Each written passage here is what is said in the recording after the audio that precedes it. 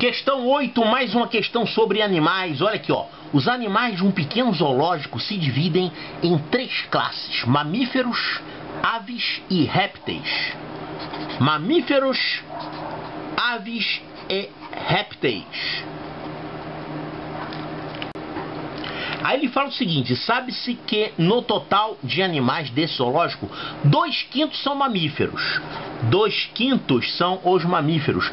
3/8 são as aves. As aves são 3/8. E os animais restantes, que são 270 animais restantes, são os répteis. 270 são os restantes. Ah, então legal. A quantidade total de animais desse zoológico é igual a... Muito simples. Você tem que ver que fração corresponde a isso aqui. Como é que você vai descobrir qual fração que corresponde a isso aqui?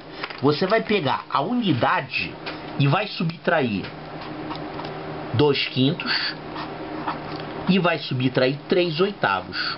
O que der essa conta vai ser a fração correspondente aos répteis. E aí você iguala isso a 270. E aí você descobre qual é o total de animais. Quanto é que vai dar isso aqui?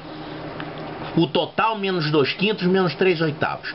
Vamos reduzir todo mundo aqui ao mesmo denominador para poder fazer essa conta, né? O MMC é 40. O MMC é 40, né, gente? Aqui, ó. 5 e 8. 5 e 8 são primos entre si. Quando dois números são primos entre si, o MMC é o produto deles. Ou então você vai lá e faz, que é o MMC entre 1, 5 e 8. Vai por 2. Dá 1, 5 e 4. Vai por 2 de novo. Dá 1, 5 e 2. Vai por 2 de novo. 1, 5, 1. Agora vai por 5. 1, 1, 1. Então o MMC é o produto desses caras, que é 2 vezes 2 vezes 2, que dá 8, vezes 5, 40. Ah, então o MMC é 40. Beleza. Então aqui é 1, vai por 40. Aqui é 5, vai por 8. E aqui é 8, vai por 5. Então essa continha aqui vai dar o quê? 40 menos 2 vezes 8, 16, menos 3 vezes 5, 15. Tudo isso sobre 40. Quanto é que vai dar então essa fração? 40 menos 16 menos 15, ó. 16 e 15 dá 31, né? Claro, 15 mais 15 dá 30, então 16 mais 15 dá 31. Então isso aqui dá 31. 40 menos 31 é 9. Então isso aqui é 9 sobre 40, que isso aqui corresponde a 270, certo? Então quanto que é o total? Olha, aí você pode fazer uma continha aqui direto, tá? Se 9 sobre 40 corresponde a isso, quanto que é o todo? Essa parte de 9/40 é igual a isso, quanto que é o todo? Pega esse pedaço aqui e divide por isso.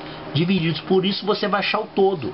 Então você vai pegar 270, vai dividir por essa fração 9 sobre 40. E como é que se divide por uma fração?